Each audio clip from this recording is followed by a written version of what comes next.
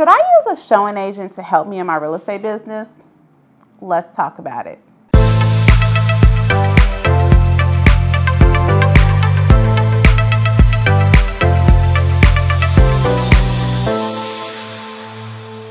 Hey everybody, it's Rosemary Lewis, your real estate bestie, and today we are going to answer the question, should I use a showing agent in my real estate business?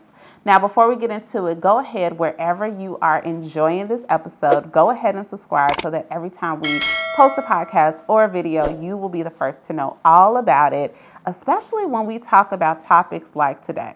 So, I have heard this one, and honestly, this is something that I too struggled with.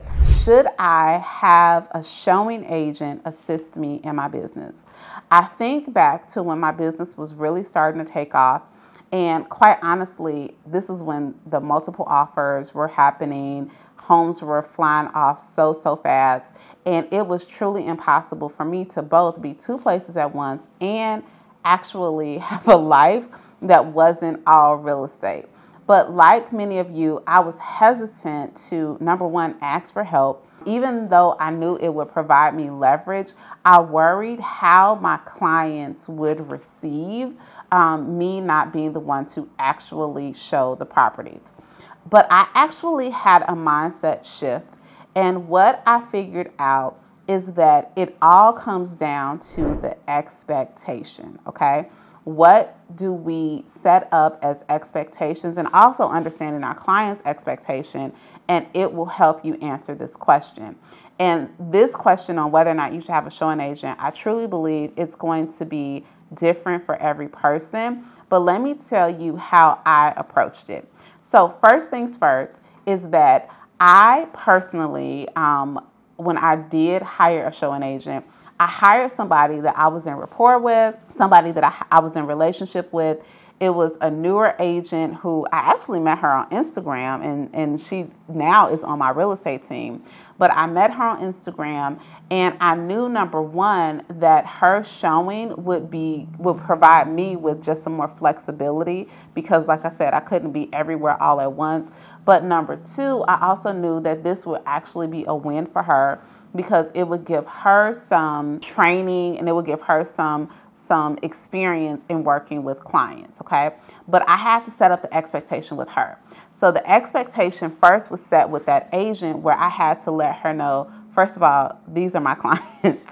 And because these are my clients, you know, there are definitely some standards that they are used to from working with me. And I needed to make sure that she and I were on the same page. So everything from timeliness to the way that you show up to showings to the conversations that you have, making sure that she understood how I work so that it wouldn't be an abrupt change when she was opening doors for me, okay? And I will say that you have to be a little careful here, because some people are overzealous and overeager, and pretty much you got to stay in your lane, right? So I had to work with somebody who knew that I was the lead agent. You don't need to be talking to them about, you know, how much they should offer or any of the details. Revert those questions back to me. And I was also very much present and available to have conversations with them while they were out showing, okay? Then the next thing is that I set up the realistic expectation with my clients from the very beginning. So when we were in the buyer's consultation, I let them know, hey, there are going to be a lot of times that I am going to be the one showing, but I actually have a showing partner who works with me.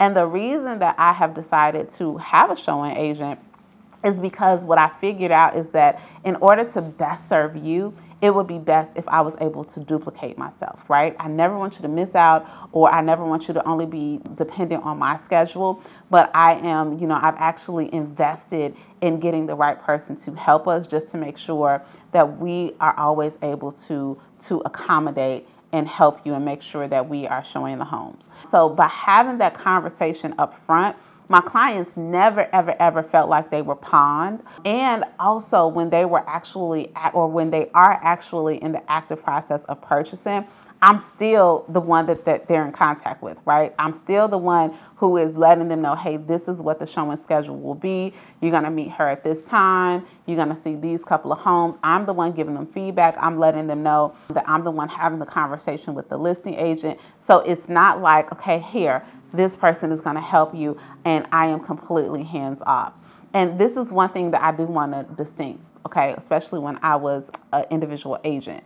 A showing agent is different than a buyer's agent, right? Now that I'm on a team and I have a team, my buyer's agents, they fully take care of the client from start to finish. When you're talking about a showing agent, to me, that means somebody who you are probably an individual agent and you just need to create leverage.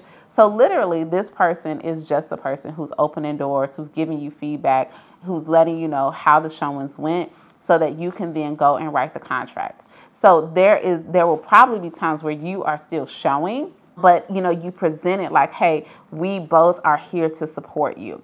And I'm going to tell you what having a showing agent did for me, especially when I was an individual agent.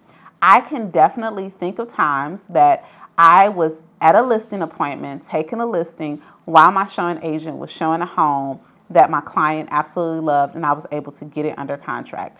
So what it allowed me to do was to duplicate myself, but again, it was setting up those standards from the very beginning with myself, with the clients, and with the actual showing agent that made that successful. And I get it. I understand that everyone is not at a place where you are comfortable with letting go some of that control. But here is what I'm going to let you know, is that as your business grows, right, it's really tough to be a one-person show. You are going to likely need to bring in other people, whether that be a transaction coordinator, a listing coordinator, a showing agent, to help you get everything done, because otherwise you will probably run yourself ragged and reach burnout. So maybe you're not ready to have a showing coordinator right now or a showing assistant right now, but maybe for you, leverage looks like a transaction coordinator or a listing coordinator, so that you can take some of the paperwork off so that you can focus on the client. But whatever you decide, remember, this is your business. You can do it however you want to do it, but don't be afraid to make those adjustments to provide you leverage, because I promise you, it's probably going to make you a better, not only person, but definitely a better agent. Now, if you made it to the end of this episode and you, friend, are not subscribed to Real Estate Bestie, well, that's okay. I forgive you, but I'm going to invite you to subscribe right now and hit that share button. I want you to share this episode with every real estate agent you know, and share the rest of the podcast and YouTube videos with them, because I know that this will help them in their business, as I hope it is helping you. See you next week.